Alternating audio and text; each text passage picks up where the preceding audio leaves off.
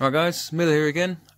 Just wanted to give a massive shout out to a company that I've been in contact with lately about sorting out these that you can see in front of you. These are my new bases that I've sorted out for my English Civil War army, for Pike and Shot and any other rule system really. But I've been in discussion with a company called Doodle. You may have heard me talk about them before because I've used them to make the bases for all of my Wars of the Roses stuff. All the individual man bases that I've been using, and they've been absolutely fantastic to work with. They quite happily not sat down, but through emails have been able to design specific bases for what I needed.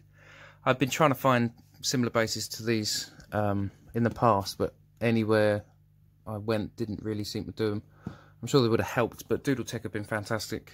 I can't stress to you guys enough how much to go and check them out, and if there's any specific designs that you may need, I'm fairly sure that the fella that I spoke to, a man called Oliver, will quite happily accommodate anything that you guys might require. There's been a few discussions about these before. I know that Martin over at Seventh Son's doing something similar with the front of his, but I've been planning to do something similar to one of these for a long time now.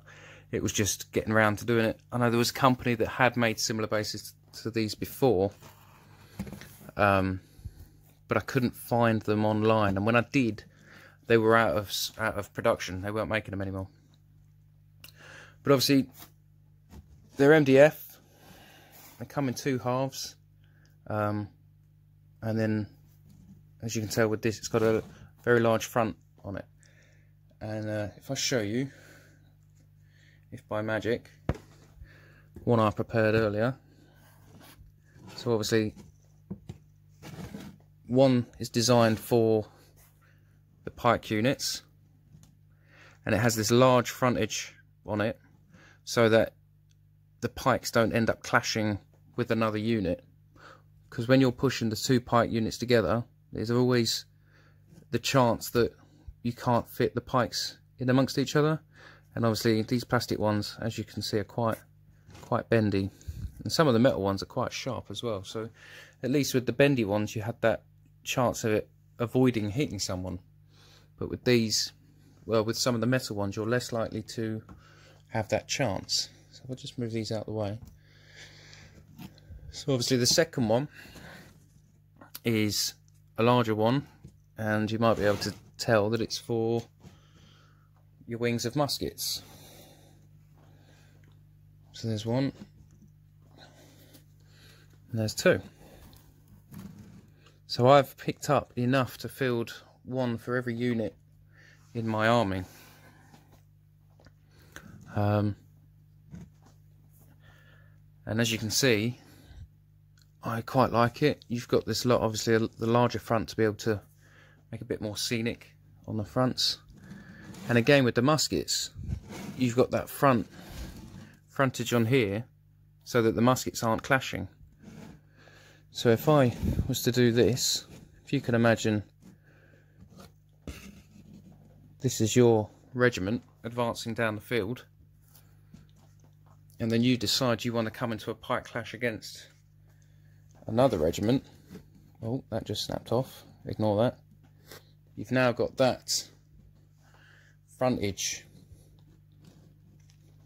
that will stop your Pikes and muskets from clashing.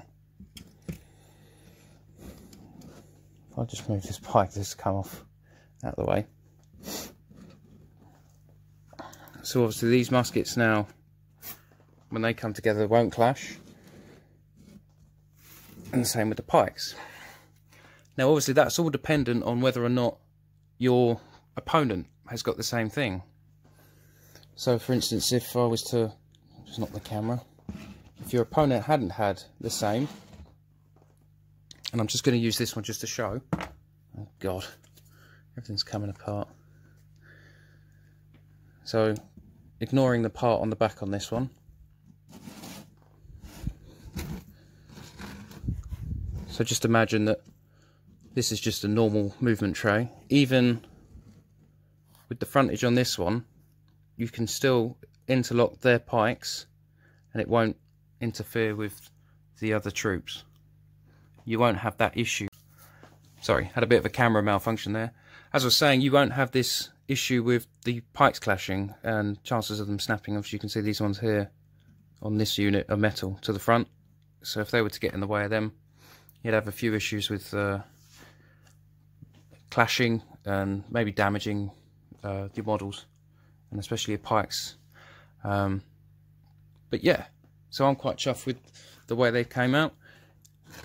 And the same as, like I said, with these, if this side didn't have the movement tray, then again, still if they come into contact, your muskets are less likely to clash as if they were if you were to put two lots of muskets together normally.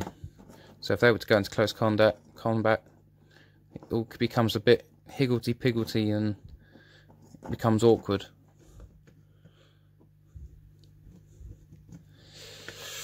But yeah, so I think I have about 9 regiments, or maybe less, I can't remember, 8 or 9 regiments, all of a similar size, except for my Earl of Manchester's regiment of foot. So just to show off, I might have mentioned in an earlier video that I was going to make it larger. So this is going to be the movement tray for my Earl of Manchester's regiment. And obviously you can tell, if I put it up against one of my standard regiments, it's going to be at least twice the size.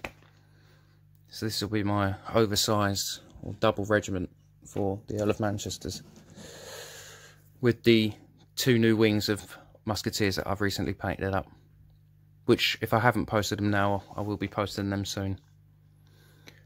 But yeah, as I said, gents and ladies, anyone, I can't stress to you guys enough to go and check out Doodle Tech. I'll put a link in the description, and if any of you guys are thinking about getting anything similar to this, or anything in general where you want a movement tray but you haven't found anywhere that has it, then do go and check them out, and I'm sure they'll happily accommodate for you guys. But that's it for now, guys. Bye for now.